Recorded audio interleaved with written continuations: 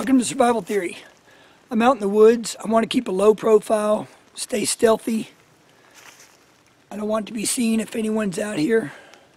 It's raining, so I need some shelter. And I don't want to construct anything elaborate or anything too tall. Again, stealthy. Low is stealthier. And also, most of the underbrush comes up to about here at the most. So I need to stay low and trap some heat in because it's going to get colder tonight. All signs point to a Plow Point shelter, so let's get busy. Now I could set up a Plow Point shelter anywhere, just about. Plenty of trees here. However, pits in the ground, areas where the water runs off, you know, the underbrush everywhere. If I'm going to set up a shelter and spend the night in it, I need to get a good night's sleep. Here's a spot where the ground is level enough for a comfortable sleep. There's not a lot of growth there, a lot of pine needles to cushion it. So that's a great spot. There's not many out here like that. So we'll set up right here.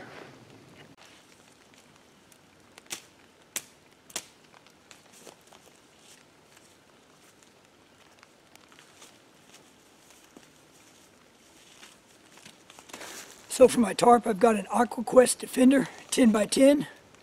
This is a huge heavy-duty tarp. Of course, you can use any tarp, poncho, even a trash bag, a 55-gallon will work. Now I want to sleep right here, so I'm going to run the tarp from this tree towards the camera. So I've got the tarp spread out based on where I want to sleep. The best ground is right here, running this way, with my head around here, my feet going right there. So I've spread the tarp out on this diagonal to where I'm going to be sleeping. So now we'll get it set up by running a ridge line from this tree to a ridge line on that tree. Now it's not raining hard, but it is raining, so I want to protect my gear and go ahead and put it about where I'm going to be sleeping.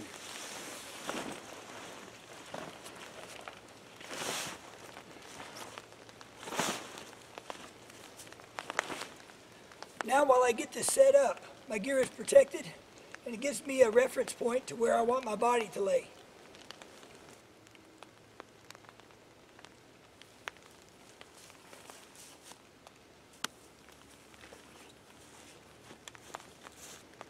Look at that, barely enough, but we can stretch it tight. There, it turns out to be enough after all.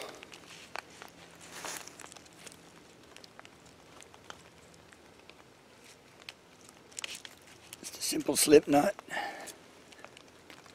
We're good to go. So now I've run the ridge line in line with where I want to sleep. And again, I've got my backpack under there to keep it dry, and that's my reference point of where I want to sleep. I've got my ridge height, probably about elbow height. You can run it higher or lower depending on your needs, but that's below the line of the underbrush around here. So to secure this corner of the tarp to the ridge line, I'm just going to put a prusik knot in there.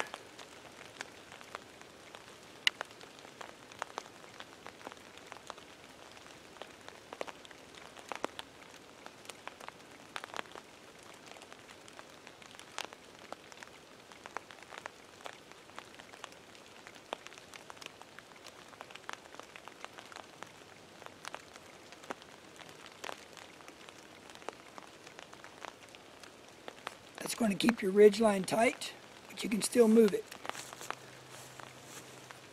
So we'll just pull this up here, slip it through this loop, grab a stick, there we go, secured.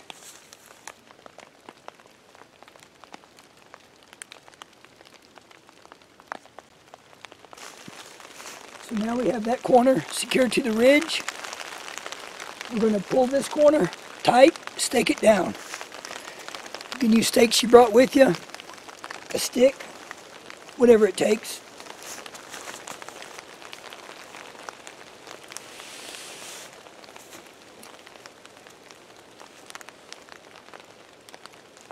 So again, we need another prusik knot on the ridge.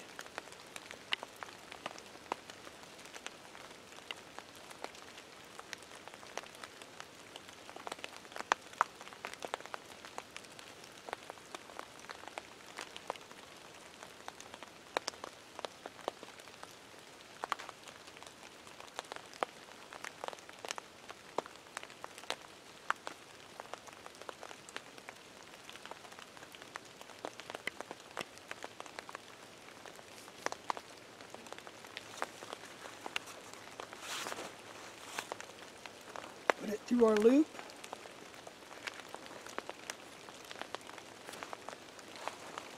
We'll just put a stick in there to hold it, toggle.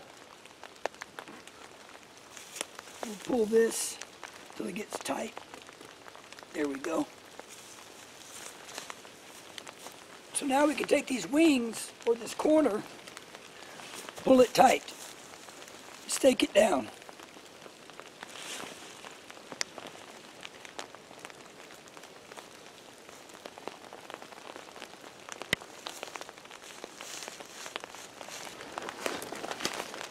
So now we'll come to this other corner, pull it tight just like we did over there, stake it down.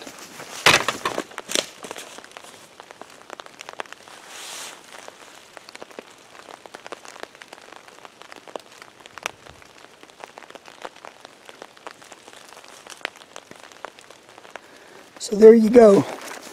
You're staking down 3 corners. You've got this ridge line. It can be run as low or as high as you want it. Corner, center is on the ridge line. Of course, that corner over there is staked down, giving you 3 stake down corners. And underneath, especially with the 10 by 10, look at that. More than enough room. There's my backpack. That's my reference point where I want to sleep. I've got plenty of room for other gear to store firewood, kindling. I'm all set. And because of the design, even if you don't have everything real tight, this will shed water. It's all running downhill. So we're good to go.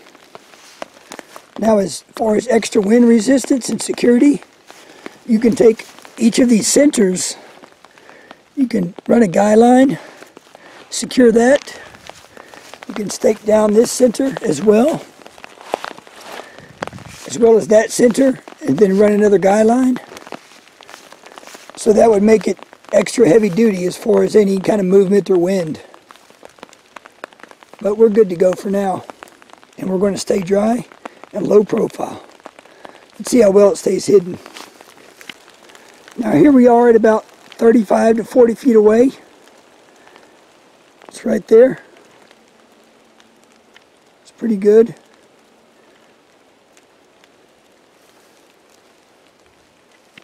Now here we are about 100 feet away. I'm losing where it is. Okay, I think that's it right there.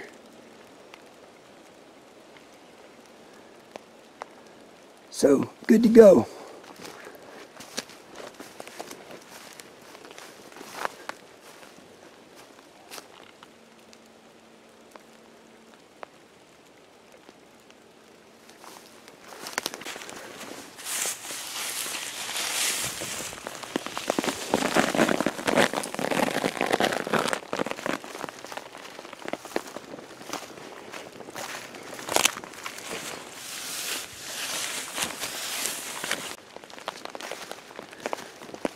Can you see that?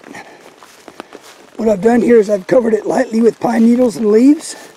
Not thick, because when you put them thick, they have a tendency to slide off. But just enough to break it up. I hide the edges in the corners, so it takes away the shape. Then the coloring gets lost with the assortment of pine needles and leaves, with some of the green or the camo still showing through. So let's see how that looks. So there it is. I'm only about 30 feet away, and it's blending very well considering there's no underbrush to break up the form. Let's go around this way.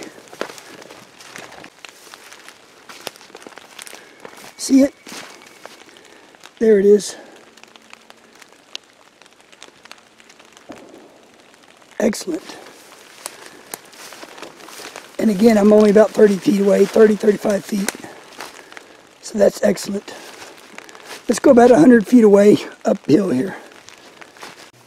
Okay, so now I'm about 100 feet away, maybe a little bit less. But it is, where is it? I think it's right. Yep, there it is right there. Very well concealed.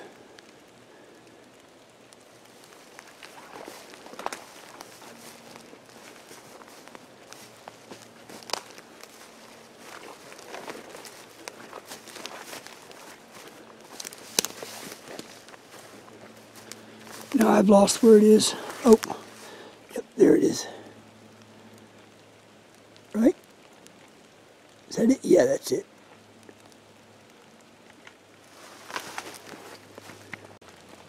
So a quick recap on the plow point. I'm wanting to sleep right there where my backpack is. So this is set up based on that. I run my ridge line over where I want my body to lay. I've got a slip knot here so I can pull this, get it untied. Prusik knots to hold the tarp to the ridge. Another prusik knot there to hold the center of the tarp to the ridge. That gives it lift in the center. And then the three corners, which are now invisible, are staked down. We're good to go. And that's pretty good. Using a 10 by 10 gives you lots of room also. And I've actually got a lot of room. I could drop that another foot and still sleep quite comfortably, especially as chilly as it's going to be tonight. Okay, so let's see how long it takes to get this broken down. First we'll slide our prusik over, release the toggle.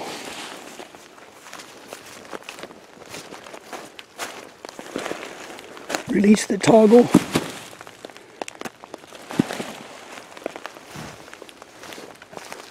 Pull our slip knot.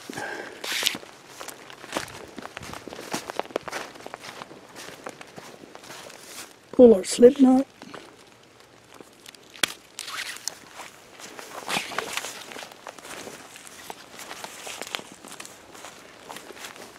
So there's our ridge line.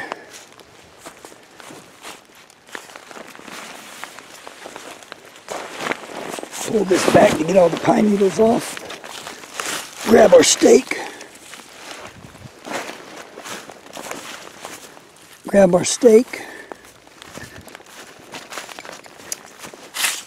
Grab our stake. Here's our ridge line and stakes. Just run it this way.